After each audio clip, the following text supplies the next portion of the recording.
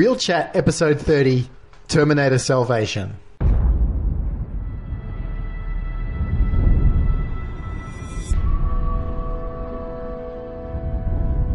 What day is it? What year?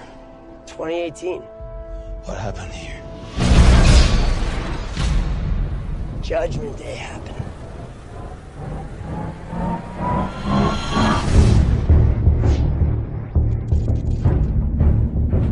I knew it was coming. I thought I knew our enemy. But I don't know if we can win this war. We are outnumbered by machines. And we have all lost so very much. But this is not the future my mother warned me about. Who are you? John Connor!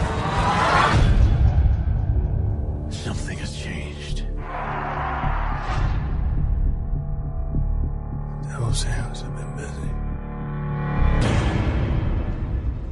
You and me, we've been at war since before either of us even existed. You tried killing my mother. You killed my father. If we stay the course, we are dead! We are all dead! You will not kill me.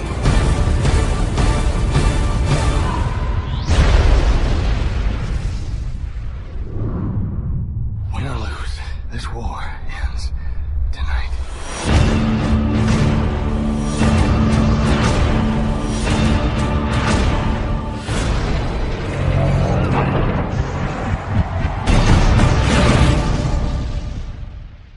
The end begins. Everybody, welcome to episode 30. The what? Hang on. The end begins. No. So this is the beginning. It's a paradox. Oh my God. Is it the beginning of the end, or is the... Oh, no.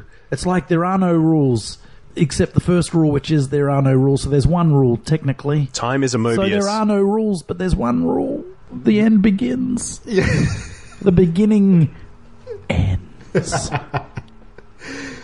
Now, that is the greatest intro that we've had here in Real Chat.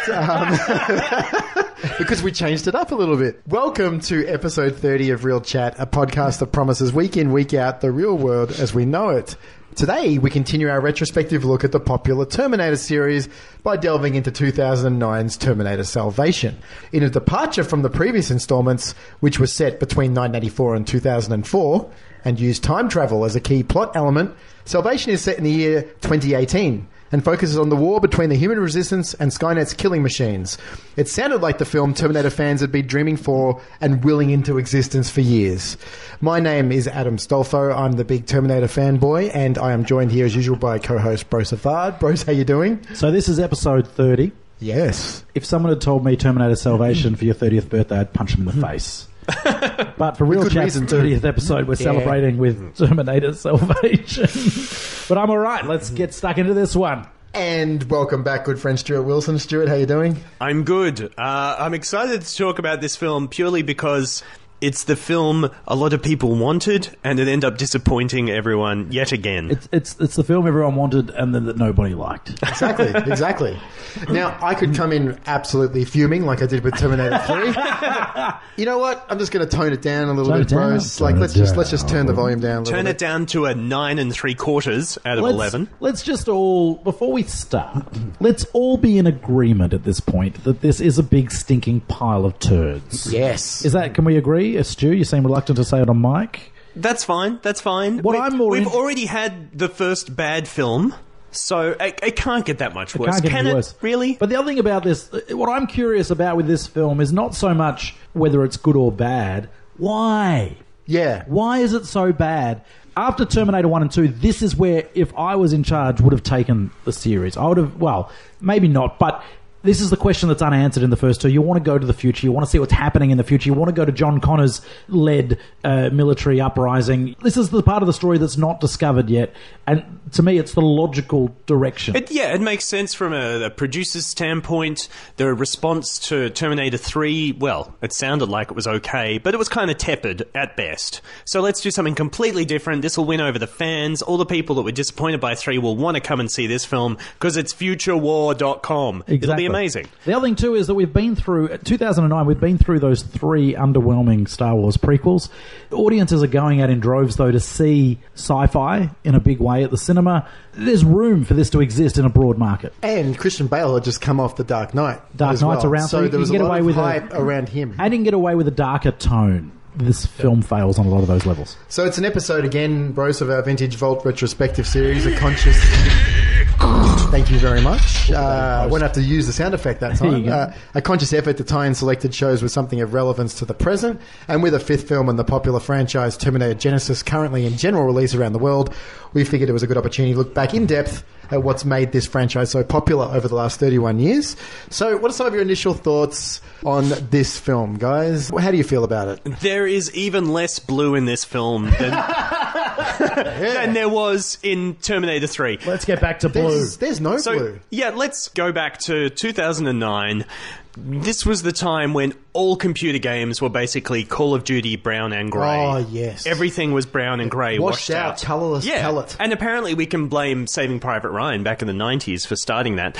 But this is the epitome of no-colour films. It's incredible how bland the colour palette is. It's based on Technicolor's Oz process, which adds 3 times more silver to the negative film stock, making it milkier without affecting the grain structure. And although the process was tested in pre-production, it wasn't actually used. Instead, its look was sort of mimicked in the digital intermediate sort of process. So that's what they did on this film. The only thing I can say is that apparently they did a study on kids playing computer games, and at the time Call of Duty was really popular, and the only tangible benefit to someone who plays heaps of computer games versus someone who doesn't is that they can distinguish more shades of grey. So in that regard, they probably got more out of this colour palette in Salvation than the rest of us did. Yeah. So there you go. I mean, as I said at the top, this is the right jumping off point. It's the right starting point for me for a script, is to look at John Connor the adult and John Connor the military leader.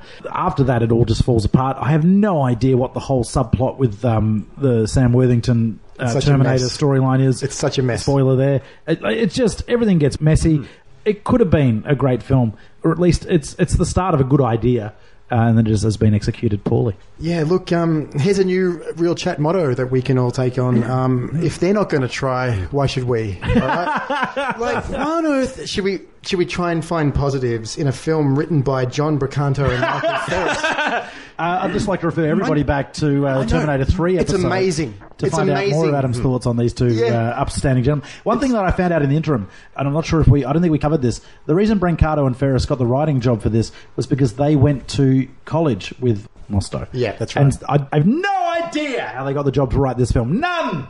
Except that maybe they wrote this originally for T3 and pitched it and failed, and then the studio liked it enough to give them another. I did wonder how many ideas that were left on the cutting room floor during the writing process. I'm not entirely sure. If you watch T3, all the ideas were left on the cutting room floor, and we ended up with that piece of shit. Clearly, we have no idea how the script writing process works, because I'm pretty sure they don't use scissors and cut stuff up. But that's okay, we're going to go with that. That's an old reference to film editing, isn't it, rather than script writing? But anyway, we're mixing our metaphors like a mofo today. Don't you guys find it amazing that it's the same writers as Terminator 3, though? That is spectacular, yeah. I also find it amazing because it is a bit different. It's also bad, but it's clearly different. Yeah. The last film was, as you complained, it repeated so many things we saw in T2. And this film doesn't do that. Yeah, it's almost like the writer said, well, look how bad we can be if we don't repeat what Cameron did. You know, it's actually... Equally as bad, but different bad. It's different. You know what I'm going to say? There were awkward pastiches in T3. This has some sly nods to the earlier films that I didn't notice until I watched it this time, and I'm excited to talk about them, actually. Yeah. Because they kind of excited me. Things that you'd only notice on the second viewing, and the only reason you'd have a second viewing is if you work on Real Chat and you have to watch the film. There is... I mean, I noticed, though, I've only seen this once, but I noticed it too, that and maybe because it was in the proximity of watching the other three films. But, I mean, there's that great moment. There's the nod to the motorbike. It's not used in the third film, but it's an important element in the first and second films. Schwarzenegger on a motorbike. You're talking about the Robo-Terminator bikes? The Robo-Terminator bikes. They're bad. But yeah, when John Connor jumps on the bike, and in the third act, and I said this to Adam when I first watched the film, it kind of won me over in the third act, in that it spoke to me about a film that could have been. There was a little bit more humour all of a sudden, a little bit more referencing to the original films. Not enough to make the film good. Neither of those are the nods that I knew about. Well, I'm thinking I should save them and keep the listeners enthralled. Something to look forward to. Because, after all, in this episode, we have no inflatable boobs. That's right. That's true. That old cinema trope. But possibly coming up on Real Chat, Stuart's going to talk about a clever moment in this film. That sounds... Wow, can't wait. I know. It sounds unlikely, doesn't it? I really can't wait. This film also explains to anybody who's ever been curious to why Helena Bonham Carter only worked with her husband for so long. There's plenty of evidence in this film why. Is that right? Well, when she moves away from Tim Burton, it's all just a bit shit. Oh, excluding okay. Elfman did the music, so that's the link. That's why she's her there. Other husband. Yeah. It's just such a shame that these two are involved in this one again. And I'm talking about the writers here again, guys. They don't understand the first two films, or time travel, or story structure, or people. I've saved this for this particular episode, Adam, and I know you'll be excited about this news. But I read this online, and you won't have seen it yet because it was just before you got here, and you haven't been online since. But Brancato and Ferris are writing the fourth instalment to Back to the Future. And they've never seen the previous three films, and they don't care that the two Bobs have to be dead before a film can be made. So the Adam has left the building. You guys feel like finishing off the podcast without me? I was joking. It's not true. Come back. Come back. It's not true. Oh, you would burn. Adam just committed seppuku. Nightmare. Armageddon would happen. Yeah, Adam would create Armageddon. I'm back. Would cause Armageddon if that was announced to be true. Nicely worked in reference there, bros. Anytime. Yeah, how the third one has that rubbish sort of attempt at humour. This one's totally humourless.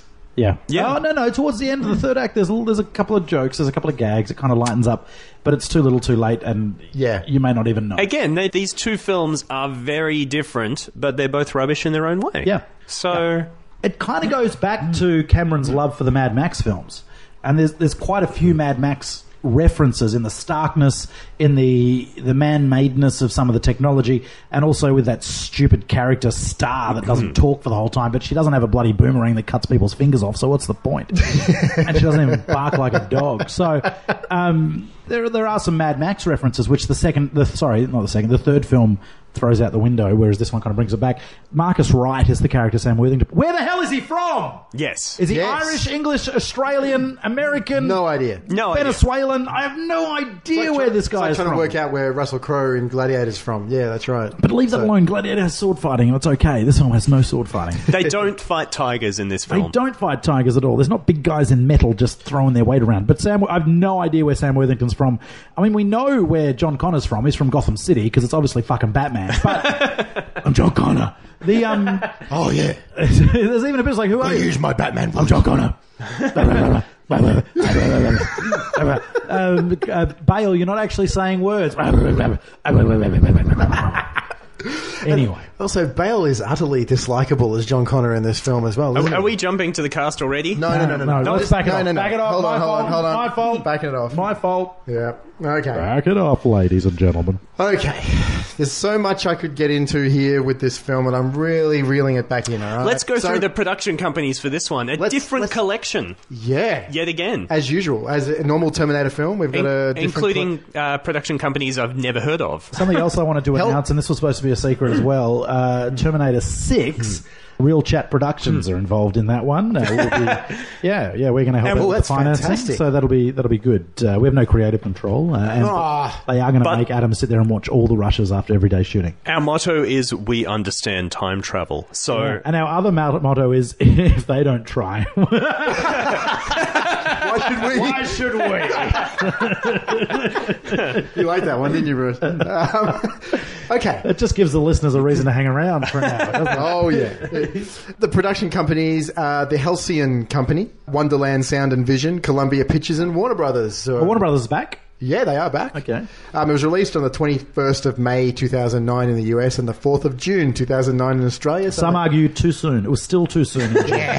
Still too soon. Some people were hoping it'd be released after Genesis, like 80 years after Genesis. So Exactly right. it didn't happen. It was shot primarily in New Mexico in the US with a budget of an estimated $200 million. That's insane. Now, it is, but it's also not insane when you understand how blockbuster movies are made now. No, it's not. okay. You compare it to T2 and it sounds incredible, but it's also not the most expensive movie ever made like T2 was for its time. True. So, And unsurprisingly, the lowest grossing Terminator movie so far at $371.4 million worldwide. How much? 371.4.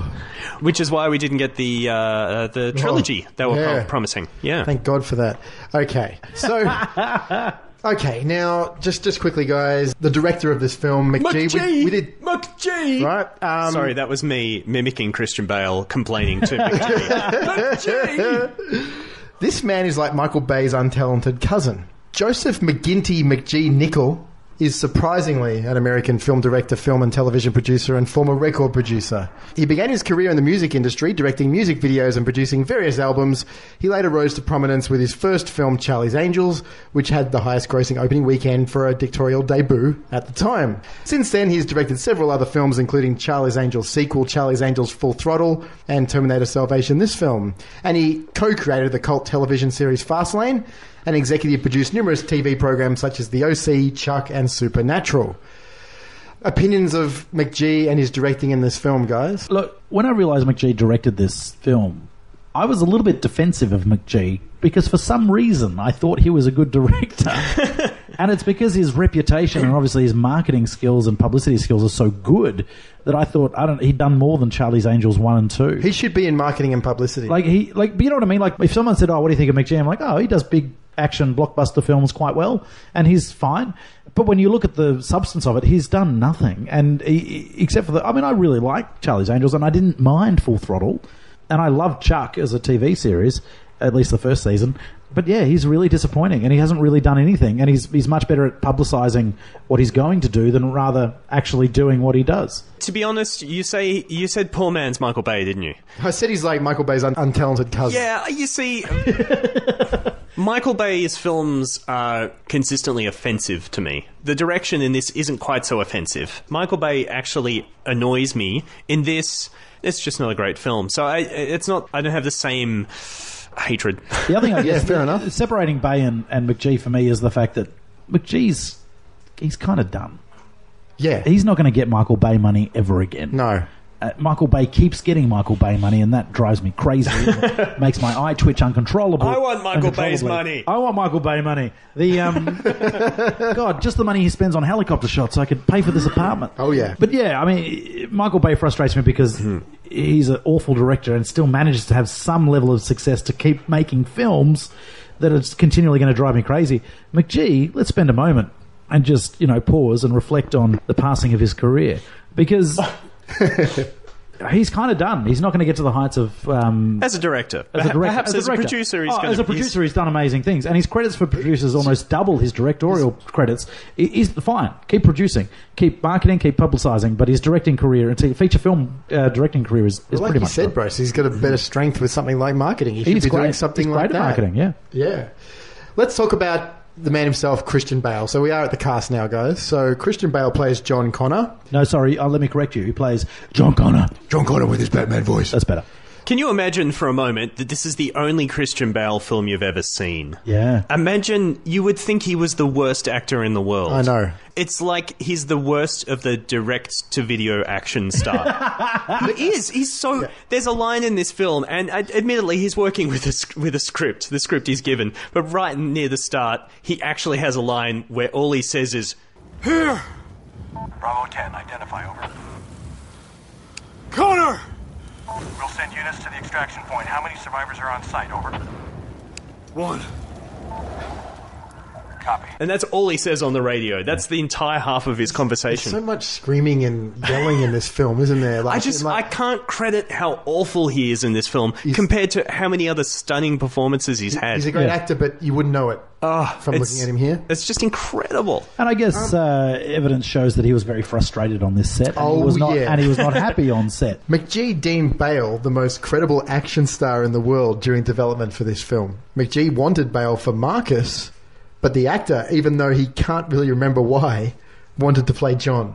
Oh, wow. Christian Bale really wanted to play John Connor. Yeah, right. He would have been great as Marcus, too, actually. Really good as also Marcus. led to the role of John Connor in this film being majorly expanded because the original Salvation script, before it got rewritten, was a lot less John Connor. Oh, that would have made it very interesting. Less. A lot better, I reckon. I imagine it could have. When he says it eluded him as to why he opted to play John Connor. Yeah, well. Is this perhaps because John Connor was going to have a role in these 2 sequels that never appeared? In 2 franchises at once, Batman and Terminator? I guess why not? Why not? From what I gathered, though, he just wanted to be the central character of these Terminator films, which he just said was John Connor. Central character of the franchise, not necessarily of this film, though. He's still not, I would say. I know. It's Marcus Wright's film, really. Yeah, I know. Except that Marcus Wright's character has to share and give up half of his screen time to John Connor. Yeah. But more interesting than Bale's character or portrayal of Connor is the story of him going absolutely fucking nuts with the film's DOP, Shane Helbert. So this is why I didn't mention him just before, because we're sort of going to talk about him now. So he sort of walked into Bale's eye line when he was preparing for his most dramatic scene. And apparently, yeah. He was supposed to be giving this impassioned speech. No. Which scene in the film did he get interrupted in, though? Do we know? Yes. Which scene is it? What's John Connor doing? It's that one, like, Command wants us to fight like machines. They want us to make cold, calculated decisions. But we are not machines. And if we behave like them, then what is the point in winning? The big speech. The really bad speech as well. The really bad but the important part of the film. Yep. Really and that's fair enough. I guess Christian Bale's on set going, I've got this shit to work with right here, and I'm trying to make it actually play. We might just play a little bit of it. It's important to note that he has since apologised for this and said he was well out of order. And when you hear it, he really was. I want you off the fucking set, you prick! Sorry. No, don't just be sorry. Think for 1 fucking second. The fuck are you doing? Are you professional or not? Yes, I am. Do I fucking walk around and rip down? No, shut the fuck up, Bruce. Do I want? No! Don't shut me up. I'm not shutting you up. Am I gonna walk around and rip your fucking lights down in the middle of a scene? Then why the fuck are you walking right through? Da-da-da-da, like this in the background. What the fuck is it with you? What don't you fucking understand? You got any fucking idea about, hey, it's fucking distracting having somebody walking up behind Bryce in the middle of the fucking scene? Give me a fucking answer. What don't you get about it? I was looking at the light. Oh, good for you. And how was it? I hope it was fucking good because it's useless now, isn't it? Fuck's sake, man, you're amateur. McG, you got fucking something to say to this prick? I didn't see it happen. Well, somebody should be fucking watching and keeping an eye on him. Fair enough. This is the second time that he doesn't give a fuck about what is going on in front of the camera. All right? I'm trying to fucking do a scene here and I'm going, why the fuck is Shane walking in there? What is he doing there? Do you understand my mind is not in the scene if you're doing that? But he was obviously, in his defence, he's obviously under a lot of stress, and he's obviously an artist that takes things very seriously. And I'm not saying he deserves to abuse anybody because of that, but at the same time, when you see the resulting film, there's no matter of work Bale could have done to make this at the end as well. I'm just as another teaser as well, Bros. I'm going to make mention of my biggest issue with this, and it's not just the fact that Christian Bale went off the rails. It's something that McG's role as his director, reaction. Okay, but we'll get to that a little bit later. Okay. Yeah, the only thing that comes to mind is the fact that actors, obviously, Hollywood movie stars get absurd paychecks. We understand this, and of course, there's a lot of hard-working crews out there. All the people in the crew are doing a really hard job. There's hundreds of people on set. But something that occurs to me, even though the actor perhaps sits in their trailer all day and then waits for their moment when everyone else is doing work, when they come out, they have a good 200 people depending on them. Because if they screw up that scene, everything's screwed up. If they have to do take after take after take... Oh, yeah, they're spending money. They're spending money. So it's funny. It's sometimes I think people lose sight of the fact that when the actor actually comes out to do their thing, there's so many people depending on them. There's so much money at stake. Yeah. And they really have to... The amount of pressure on a leading actor in a film is immense. Especially for a film like this that has so much setup time because there's visual effects and there's stunts and everything. And they just have to come on and be on straight away. So I can understand the frustration for if you're not getting a chance to do that. Yeah. Again, I think the main problem here is the fact that what the result of what he got so upset about is so not worth it. But that's always Christian Bale obviously is trying to make this film work as an actor. The fact that it doesn't work is not necessarily his fault, but he's not phoning this in. At least he would argue that he's not. We don't know at what order this film was shot in. If this was his first day on set, that's true. Maybe he was phoning it in the rest of the time. He was still in Batman mode, and then he thought, "Well, fuck it. If it's the kind of film where the DOP is just going to walk into shot while I'm acting, then I might as well not care either." He really does talk like with his Batman voice. He's so Batman voice all the way through this. It's ridiculous. It is really bad. It is. Maybe he was going back and doing pickups for The Dark Knight. Yeah, maybe. Yeah, while he was filming this, some ADR. Yeah. At one point, he says the phrase "I'm John Connor," and I was seriously thinking he was going to say "I'm Batman." I know. Like I was waiting for it. Yeah. It's so bad. And let's not dwell too long on the horribly forced in, regrettable piece of dialogue. I'll be back. Oh no. I'll be back. Actually, I wanted him to say, "I'll be Batman." I'll be Barkman. You know what also feels forced in is John Connor listening to the tape of his mum. Oh yeah, that's Linda Hamilton. Is it really? Yeah. No. Yeah.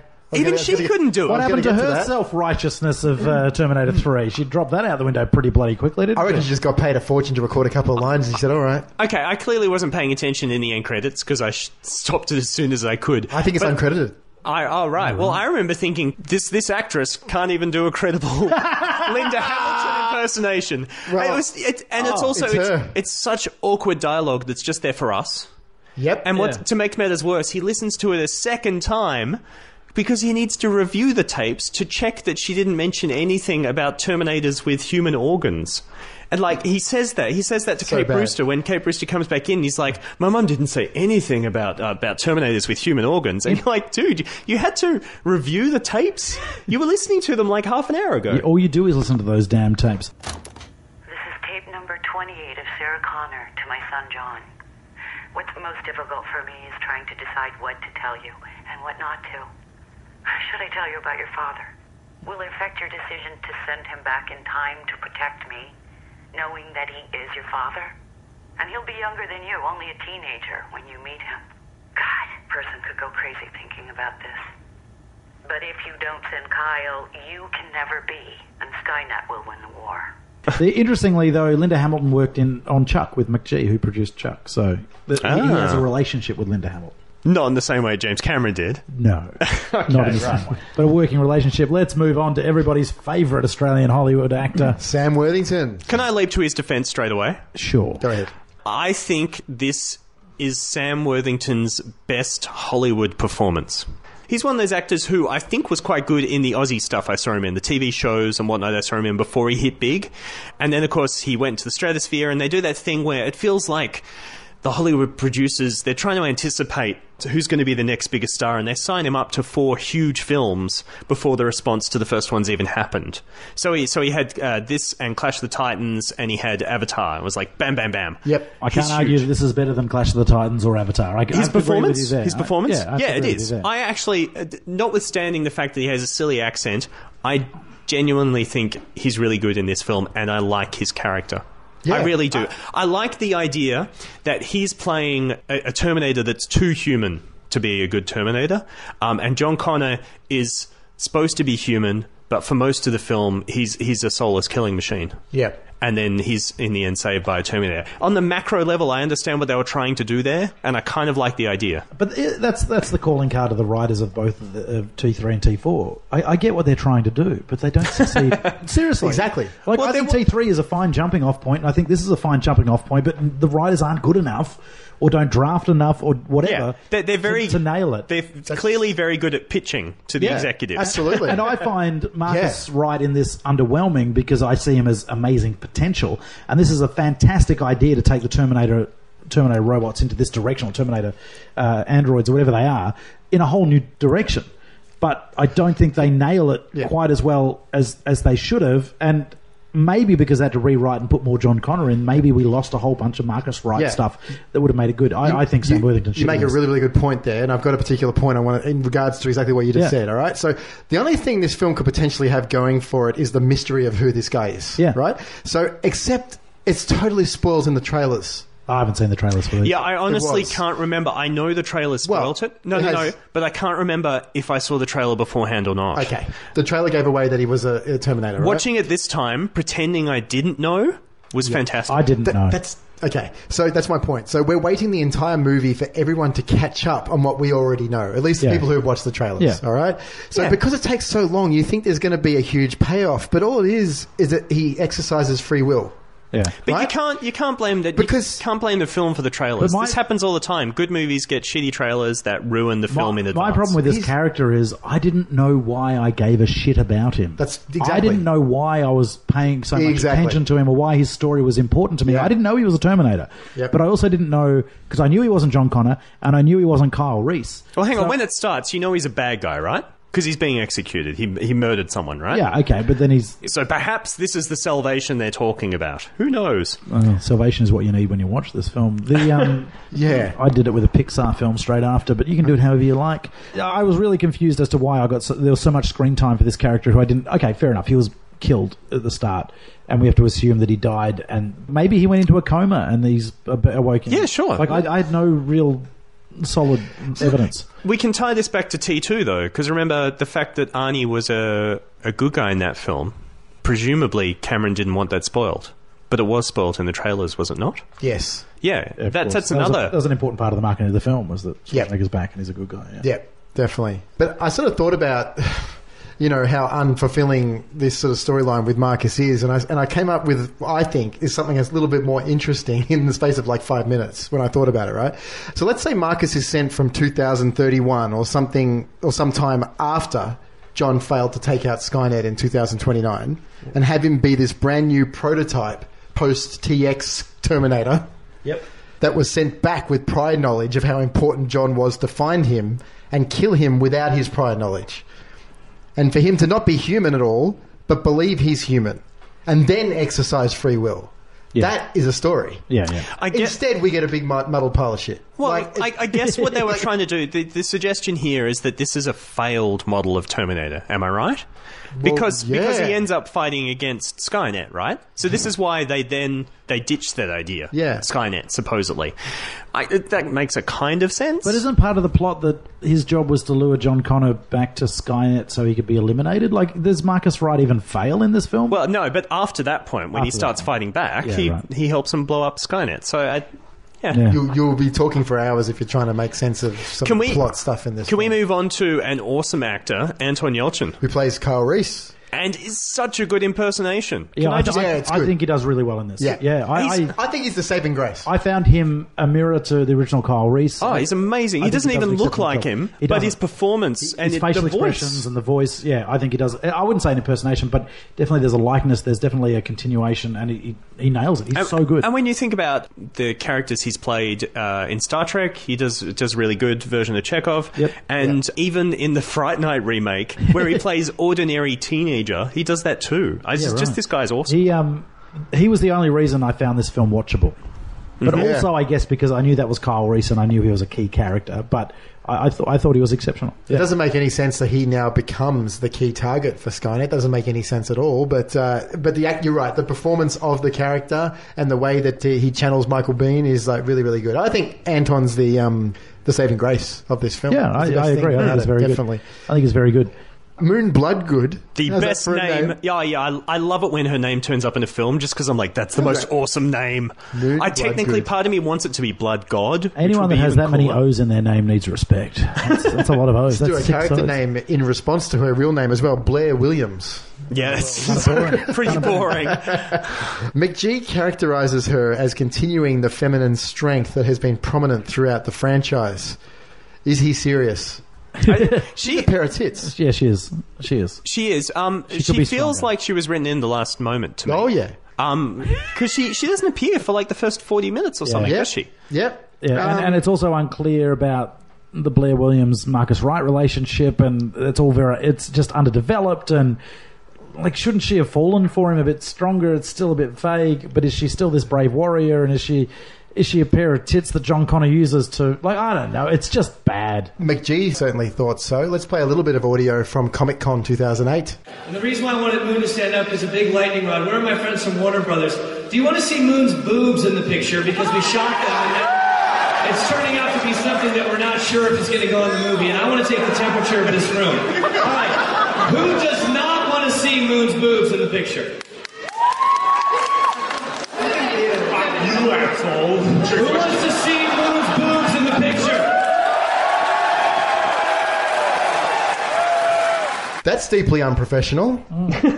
To an obeying audience of morons. No, seriously. I take it back, actually. He is a bit Michael Bay. There you go. Thank you. It took this audio to make Stu understand. Well, yeah. Anyway, Bryce, another great female character in this film. Bryce Dallas Howard plays Kate Connor. Yeah, I love this because Adam actually had to explain to me that Kate Connor is Claire Danes' character from the third film. Yeah, I don't think I realised. No idea. Until Adam mentioned it. She was a vet. Now she's a physician. Is that apparently? That kind of works. And she's pregnant. I mean, in terms of movie, yeah. Well, she was really pregnant, wasn't she? She was really pregnant. Yeah. Which you know what I kind of like?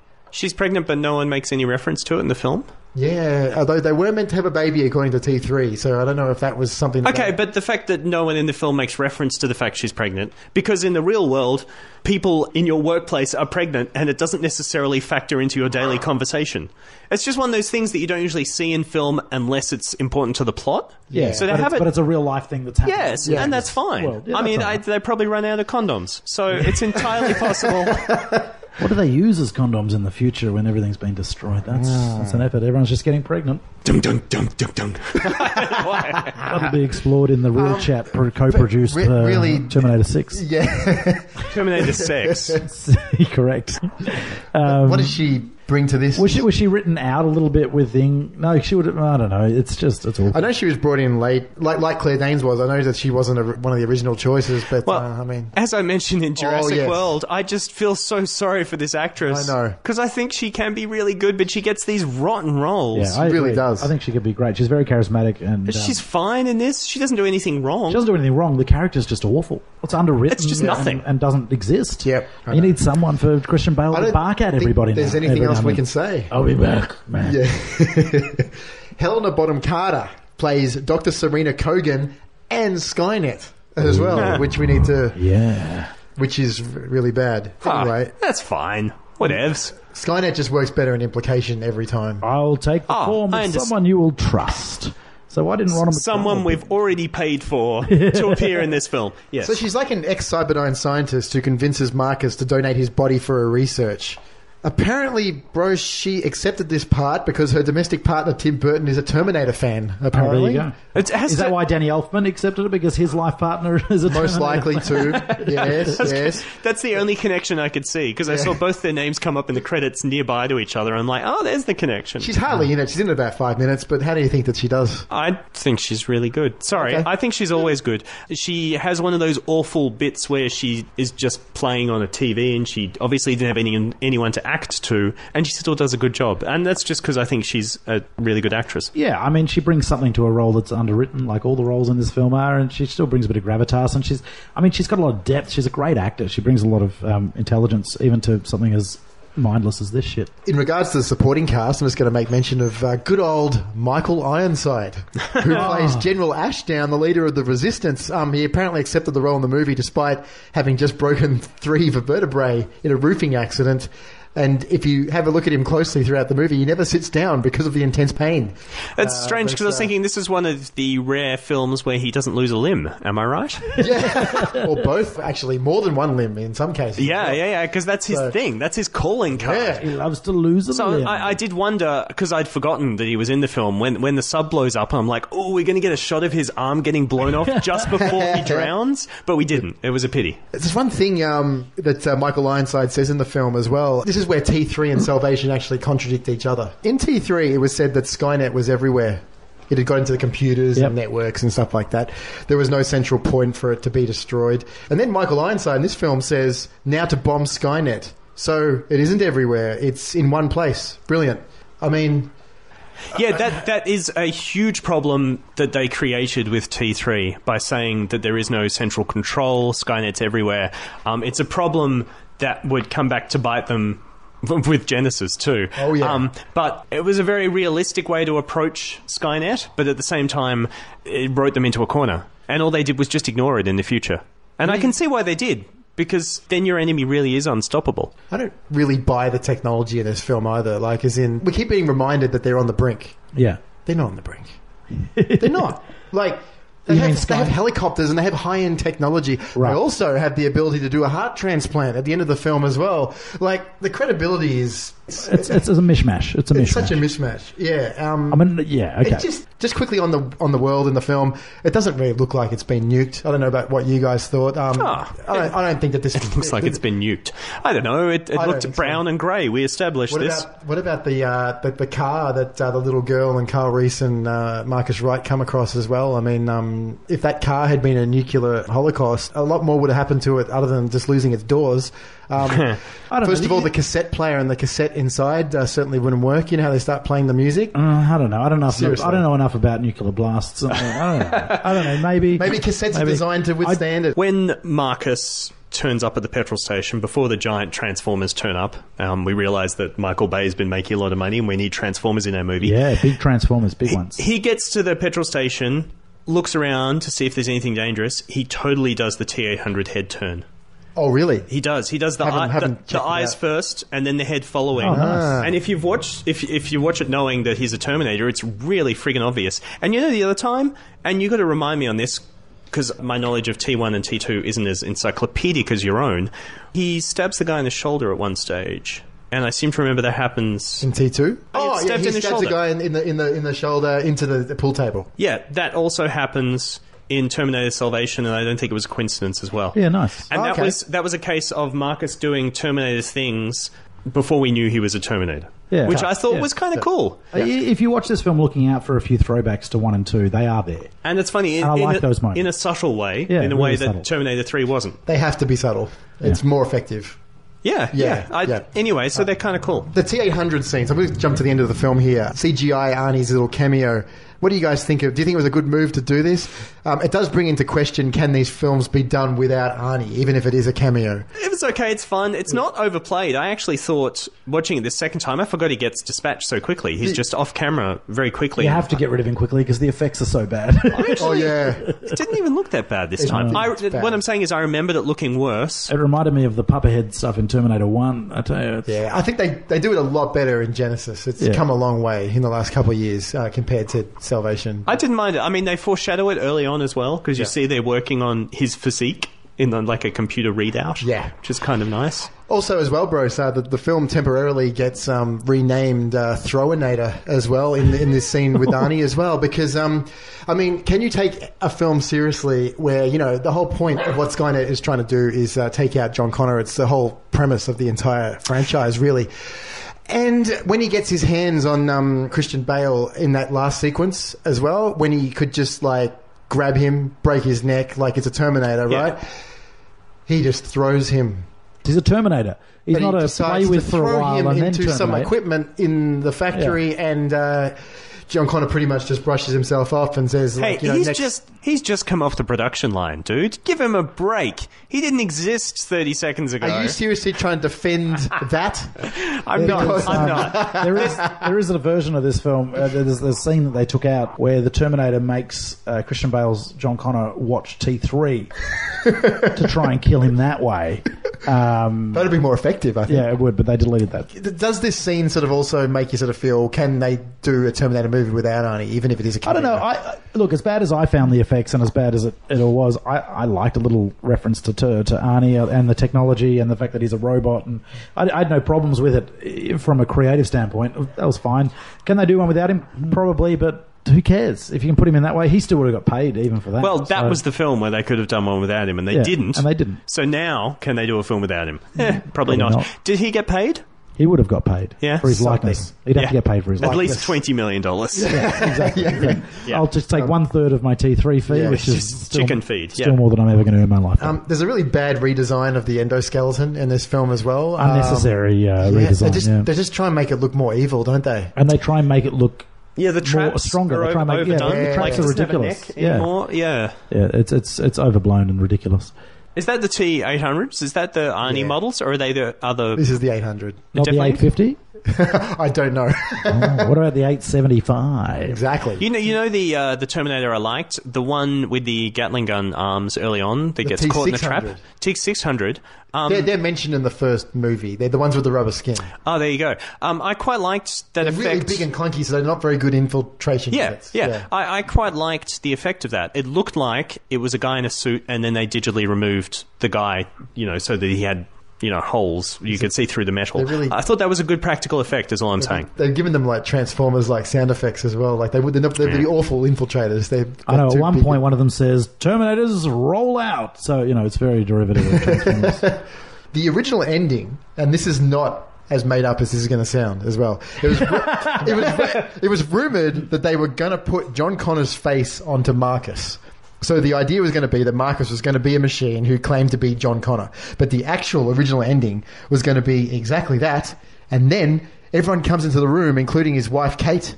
So they go, wow, this is John Connor. Because they had the tech for this kind of procedure too, apparently. And then he was to stand up and shoot everyone in the head. No joke. Kyle, Kate, John's black friend, Common... And then Skynet wins the end. I don't think he was... Barnes. You mean Barnes? I don't think he was called Common in the film. Isn't that the actor's name, though? Yeah, it is. His acting's very common. But Skynet wins the end. Yeah, right. And Bale said, let's do that. I totally want to do that American Psycho style. Yeah, right. Because he's insane. And McGee said no because of planned sequels and shit, right? So... when I read this, I was like, is that just made up? No, apparently it was considered. Wow. Apparently it was all going to happen to the music of Huey Lewis and the News, too. Which song? Just like American Psycho. So. Which song? No, not Power of Love from Back to the Future. Bing!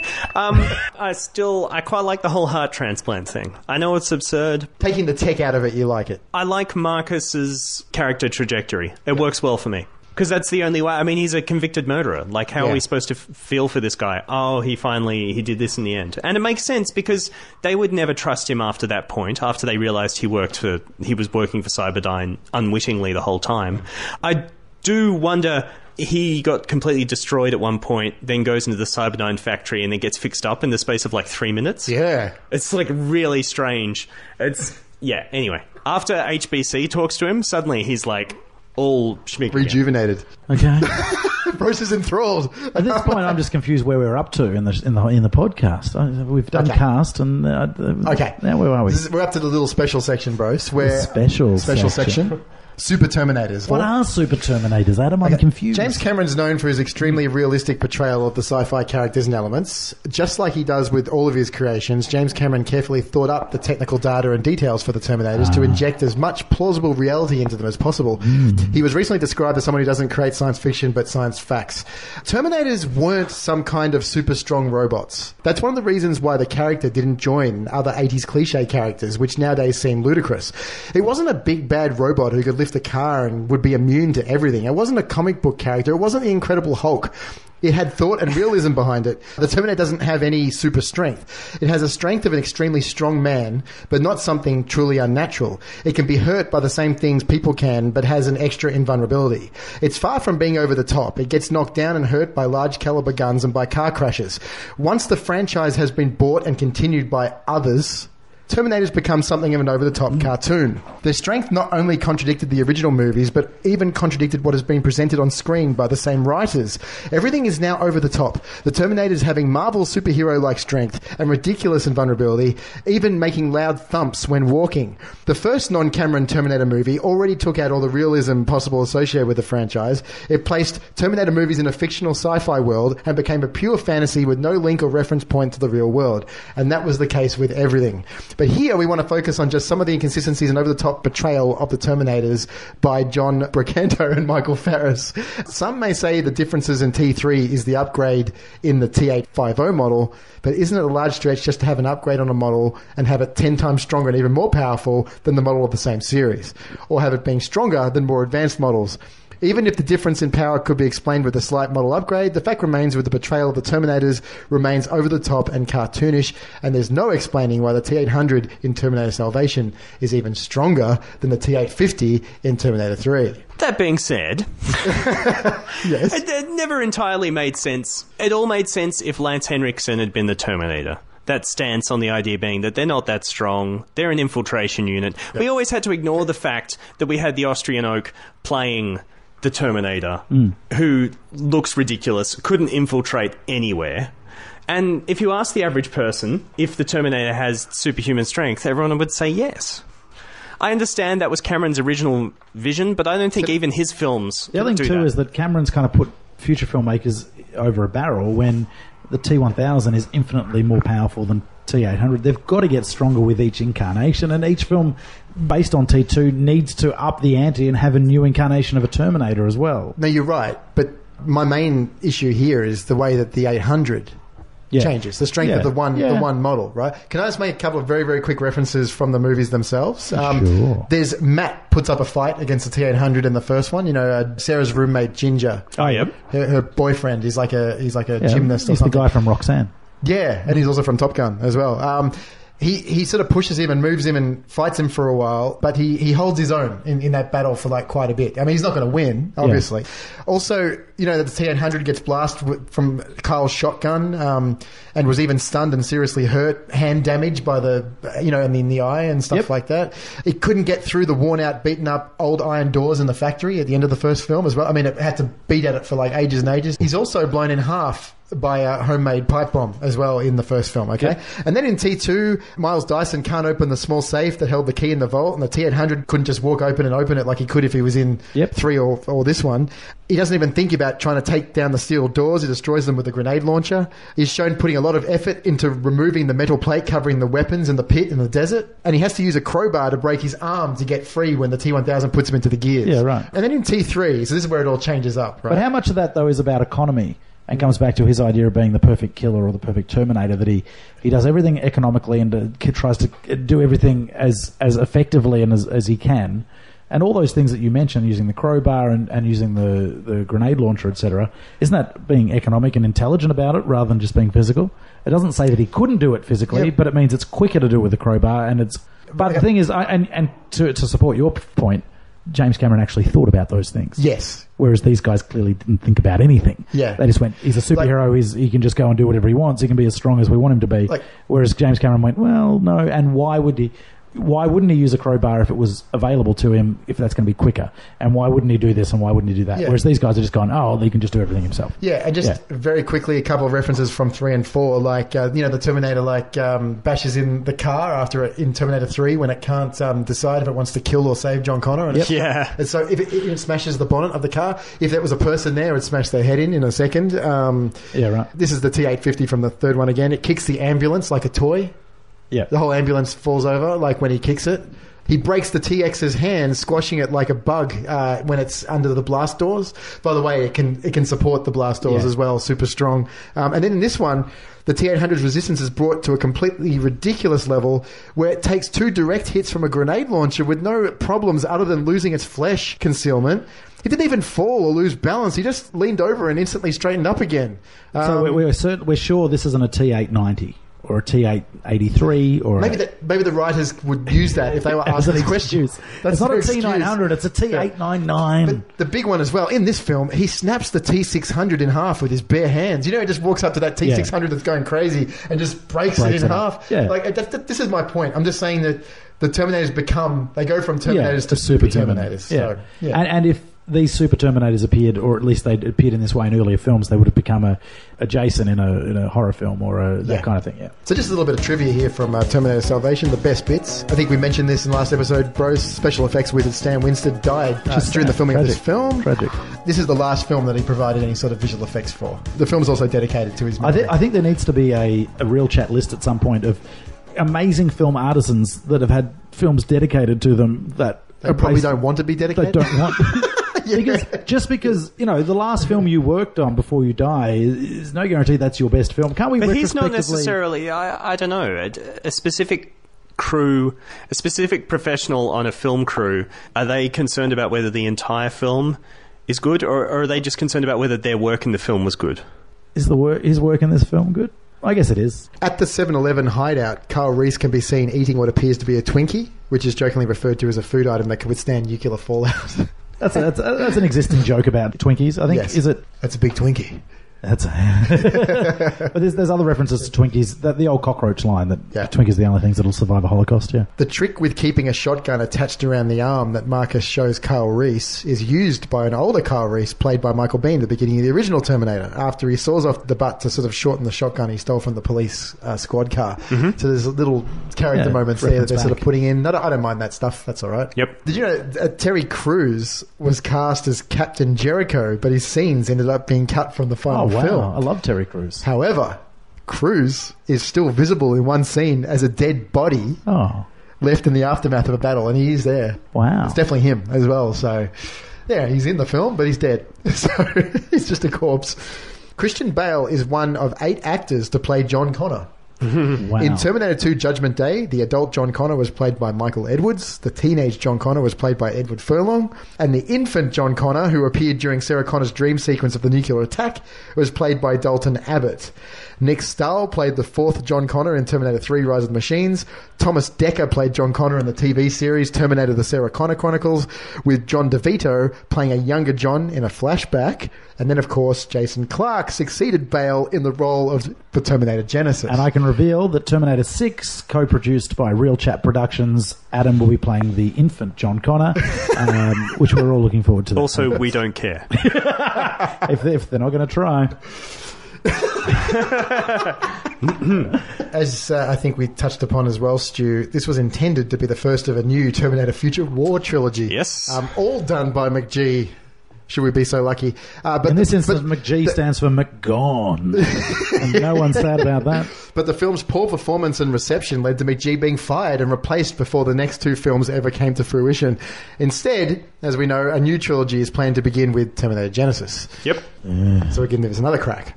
Christian Bale later stated that before the film, he expressed the same concerns to McG that the Terminator fan base was expressing to him taking over the franchise. Bale told him that nothing in your filmography suggests that you have what it takes to do this movie properly. McG ultimately convinced Bale to give him a chance so he could evolve as a director, but as of 2014 admits that the film didn't work, insinuating that it was ultimately McG who blew it, and stating that he would never work with McG ever again, though he wishes him well. Not something that Bale has to worry about because they're not on the same trajectory. Yeah, exactly. There is no chance that Bale will ever have to work with McG again. Let's talk about the DVD and Blu-ray releases for... Shall we? Well, a little bit. Very, very briefly. For sure. Okay, 2009 DVD and Blu-ray release. The main thing about this Blu-ray, Brose, and I really didn't want to put you through this, of course, so I didn't. Instead of a traditional commentary, there is a supplement called Maximum Movie Mode. Whoa! A feature that contains the director standing in front of a pair of screens that show on the left the film and on the right behind-the-scenes elements. Just hearing about this and how I feel about McG's work, I couldn't think of anything worse. So there was no way that I was even going to, check this out. I don't get this. Who cares? This pop-up video shtick, which is kind of what it is. Show me the special features over here. Show me the film here. Why would I ever want to watch both at once? That's just bizarre. Yeah, and there's a couple of other, making of docs on there and that, but otherwise, nothing much of note. I'm not really interested in this, Bruce. I think we're going to move straight on to the music. And in Andrew's absence, we're going to talk a little bit about... Who did the music for this one? How's this? Danny Elfman. Yeah. Isn't that a bizarre choice? Who, the last 10 years or so, has done scores that haven't sounded like Danny Elfman. Think back to the late 80s, 90s, all Danny Elfman scores. You could tell straight away it was Danny Elfman.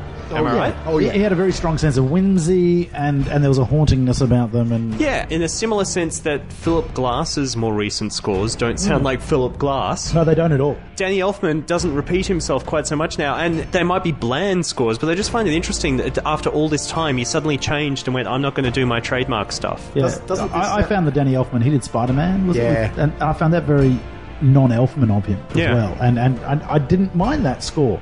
And this one sounds like it came out of a Marvel film or a Transformers film or something. Yeah, like which is obviously what McGee is going to go for. Oh, yeah. I do find it interesting that the film starts off with the Terminator theme. So it's making up for number 3, which hardly included it at all. No. If you're talking about that... Sorry. Yeah. They use the Terminator beat. Okay. But there's no theme. He's composed a new theme at the start. It's not memorable at all. Yep. But it's there. It's the drum beat, dude. Yes. Leave me alone. Still referencing something about things, isn't it?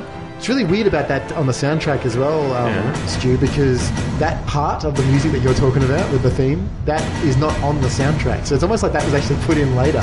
Oh. The soundtrack version doesn't actually include that. So it's almost like that was put in because someone said late in the process, "Ooh, we better put that in there, otherwise people won't know this is a Terminator film." But it's not like they print the CD. Do they print the CDs before the score is locked? Soundtrack versions compared to film versions differ all the time. Yeah. I always assume that's usually because they're doing sweet versions of the tunes and they want them to be a bit more song-like for listening to. Yeah. But McGee wanted to discuss scoring the film with Hans Zimmer, surprise, surprise, but he was unable to arrange a meeting, so maybe Zimmer didn't want to go anywhere near McGee's film. McGee met with the Terminator and Terminator 2 composer Brad Fiedel, but was not interested in repeating the sounds Fiedel achieved in his films. They wouldn't have worked in this film, though. In McGee's defence, that really metallic, very rhythmic, percussive sound that Fidel has and that electronic field as well. Yeah. They're not going to work with the wastelands of Mexico and all that. Yeah. The only other time that Terminator beat rocks up is when Arnie rocks up. Yep.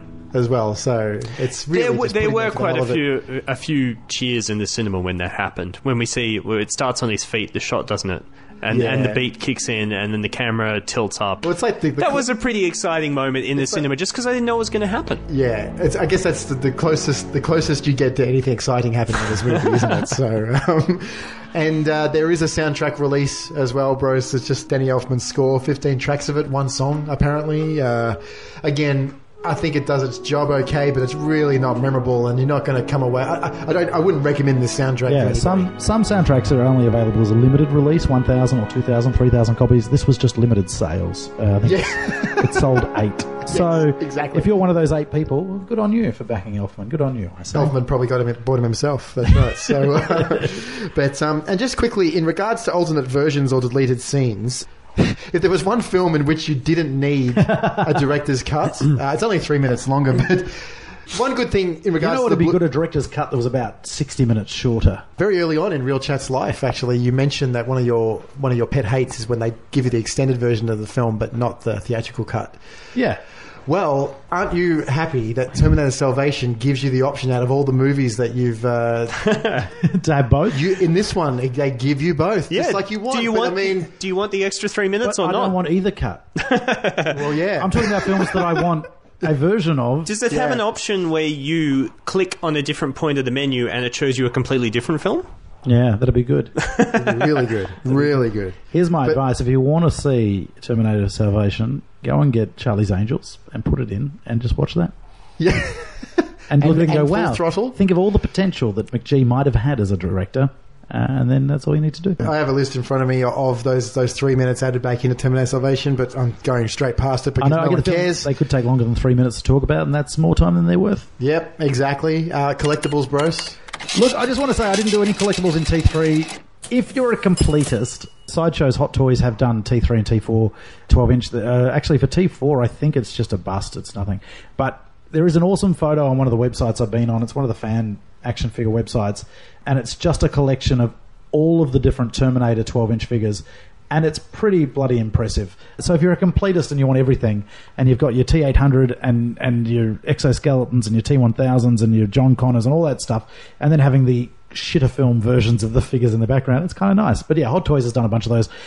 That's the only thing I would recommend. If you're a completist and you've already got all the other Hot Toys 12-inch figures, it's worth adding the horrible sequel figures into the background somewhere, and they're beautiful figures. Hot Toys make the most beautiful figures available. They're sensational. Yeah. One of my favourite companies, one of my favourite websites. I love looking at that What we're talking about Hot Toys, something I'm kind of excited about is that for the Hong Kong Toy Fair or Toy Show that's coming up soon, they're doing a full 1/6 scale Millennium Falcon to go with their new Star Wars figures, which won't be available retail at this point, but it will be on display in Hong Kong. Is 1/6 really big? It sounds big. 1/6 it'll be 5.5 metres across. Wow, okay. And it'll fit 12-inch figures inside it. That sounds there you go. rude. But yeah, I mean, if you're not on the Hot Toys bandwagon already, then, you get one of those jumpers on and you have a crack. There you go. Thanks, Brose. Yes, for those Terminator completists out there. But really, at the end of the day, just buy. Which one have you got? The ones from the first Terminator. I've just got some great ones from the first. That's all you need. Yeah. Okay. In regards to the awards, no Academy Awards or nominations, no Golden Globes. What? Awards or nominations. It was robbed. What else came out in 2009? Nothing was as good as this. Nothing at all. Next. Satins. Yep. Nominations? Best makeup nomination. That's it. That's it. All right. A lot of dirt on people's faces. Yeah. All right.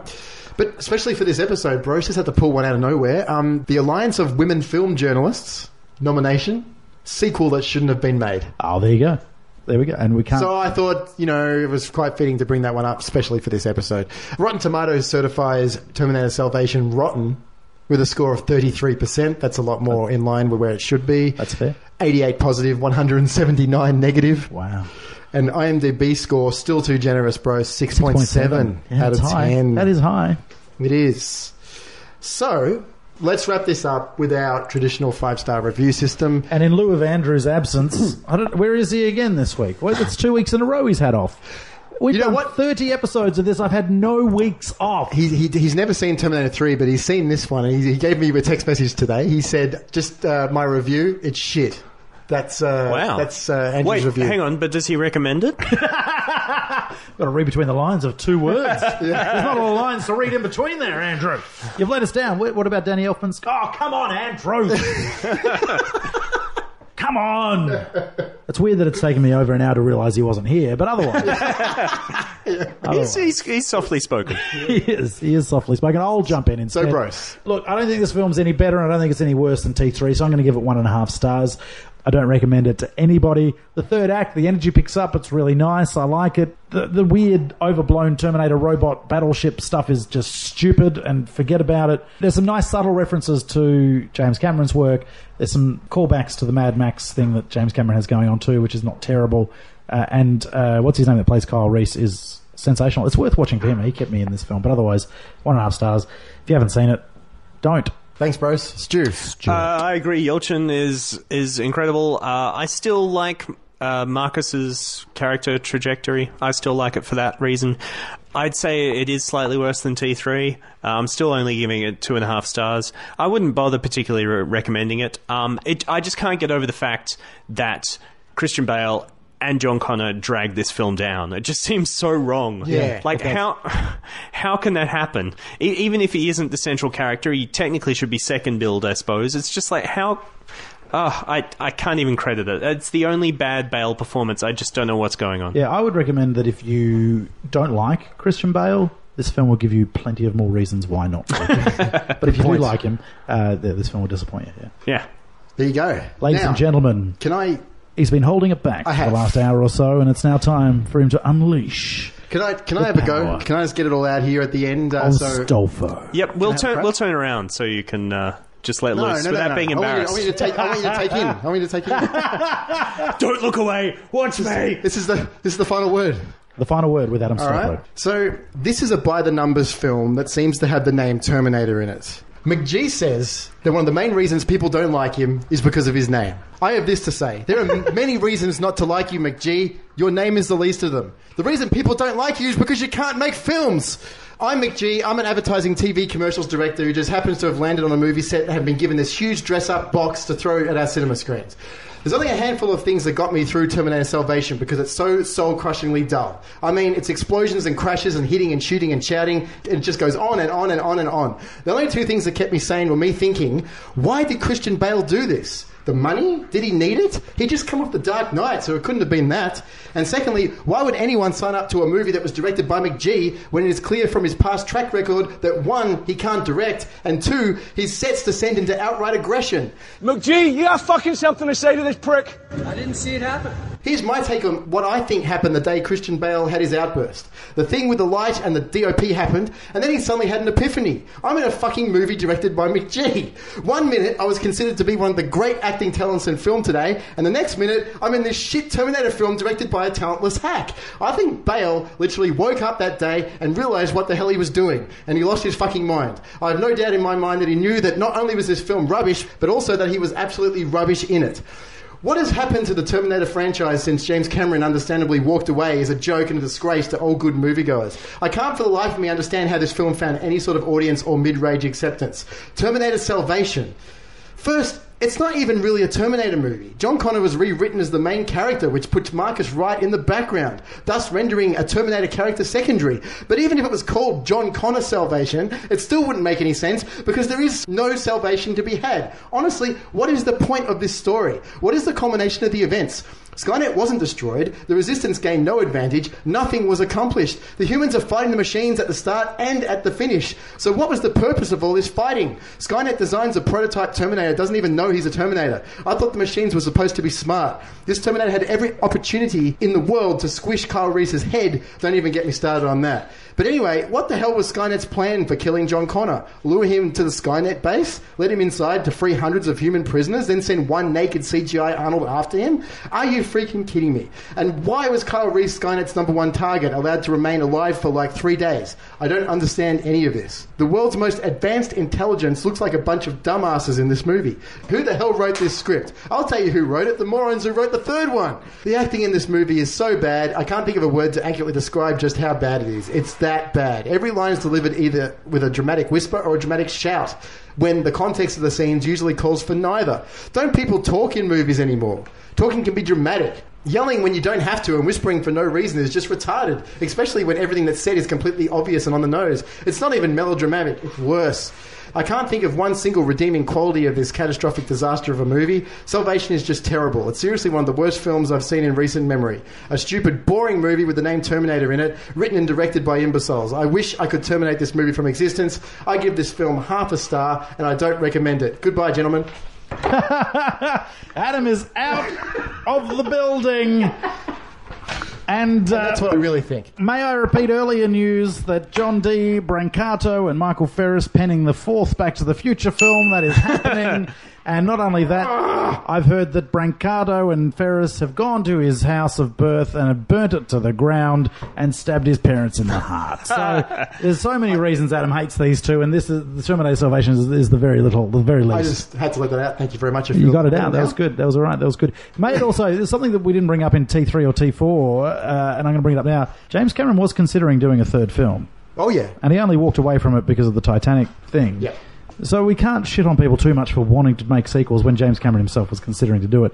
It's just unfortunate, and I'm yet to see Genesis, that 3 and 4 are good creative ideas to start with, and they just ruin them and miss the point completely. So, if you are looking for a good spin-off, just go and watch the TV show. Yeah, which it's good fun. Is apparently fantastic. And we've got 2 seasons out of the TV show. Yeah. We have one more Terminator episode to do, the new film Terminator Genesis, and I think I'll put a section in for the Sarah Connor Chronicles as well. Because it is a better follow-up to Terminator 2 than any of these other films are, that's for sure. Yeah, at this point, Adam needs to work out some of his energy. He needs to relax. But until we meet again, Adam, I hope you feel better. I do. I hope the red drains from your face and your heart rate lowers to normal. I had to get into speeds. it. It was build up, but yeah, that was good fun. Thanks for coming in discussion, Terminator Salvation. I wasn't sure you'd be able to wrap things up. I was trying to do it for you, but you're back. That's okay. That's okay. I still got it. Thank you, guys. Thanks, guys. Thanks. Stay in touch with us by visiting realchat.com.au. Check us out on Facebook. You can follow us on Twitter at realchatpodcast, Instagram real_chat_podcast. And if you haven't already, catch up with past episodes and subscribe to new episodes on iTunes.